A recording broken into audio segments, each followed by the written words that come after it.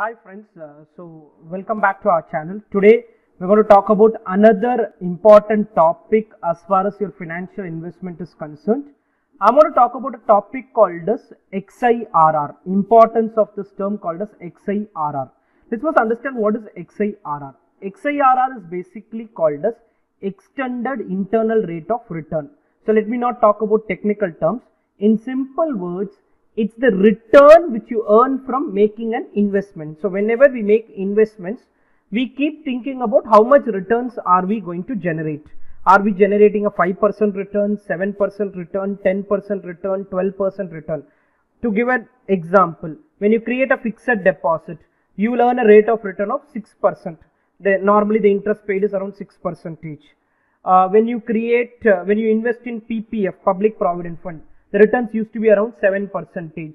So there are multiple investment avenues available, and an investor may want to know how much return is he generating from the investment, because that's the base. Without knowing how much return are you generating, you will not be in a position to take right decision.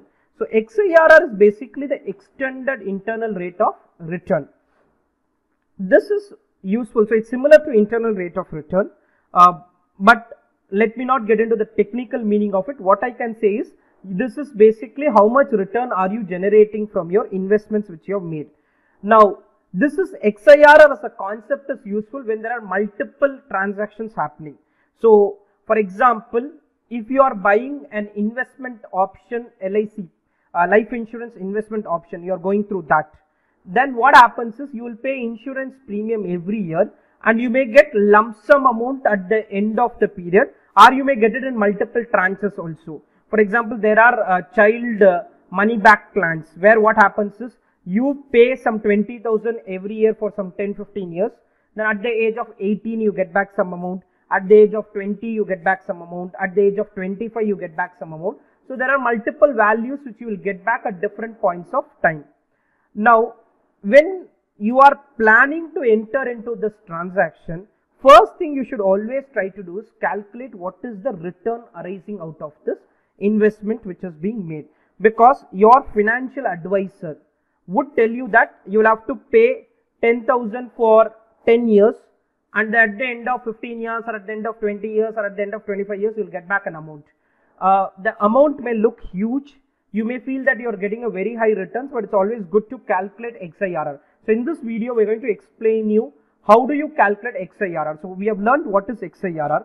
What is the importance of learning this XIRR is, XIRR can be useful in order to decide, for example, should I go for life insurance investment option? Should I go for PPF? Should I go for fixed deposit?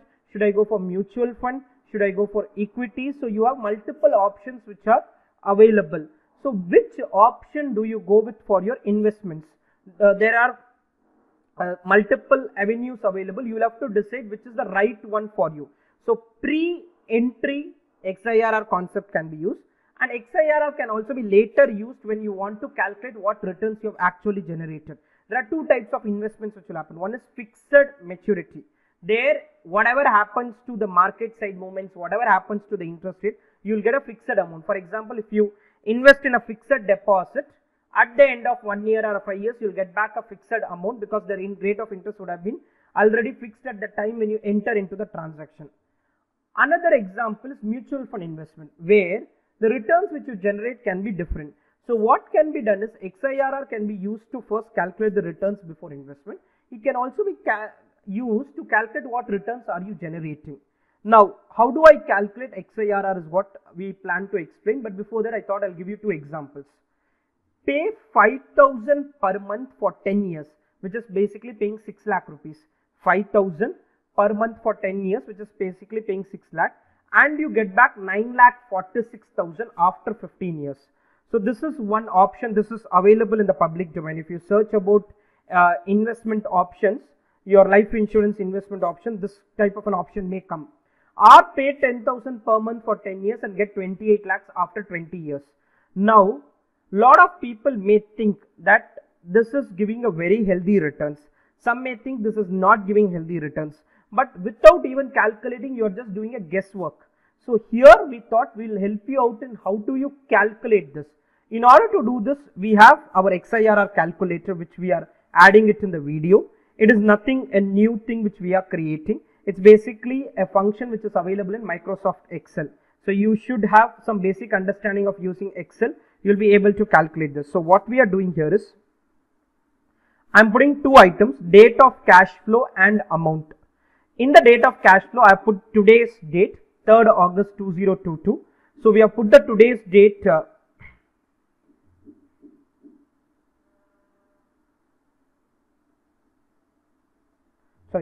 we have put today's date in the Excel, 3rd August 2022, 5000, and I kept on adding something to it.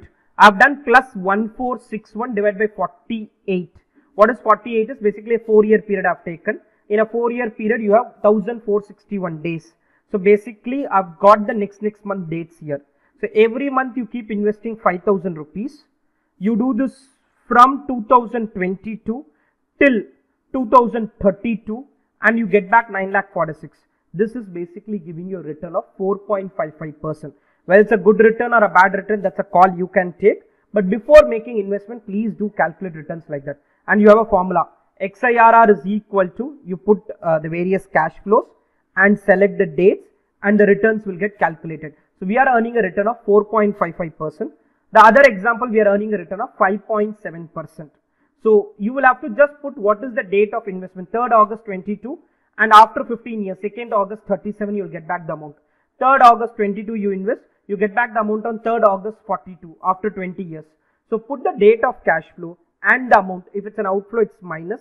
If it's an inflow, it's plus. So this way you'll be able to calculate the returns which you are generating from an investment, and this can help you in deciding whether it is a good option or not. Some investment avenues may look like very attractive but giving a return of only 2-3%. Then it doesn't make sense for us to invest in such option.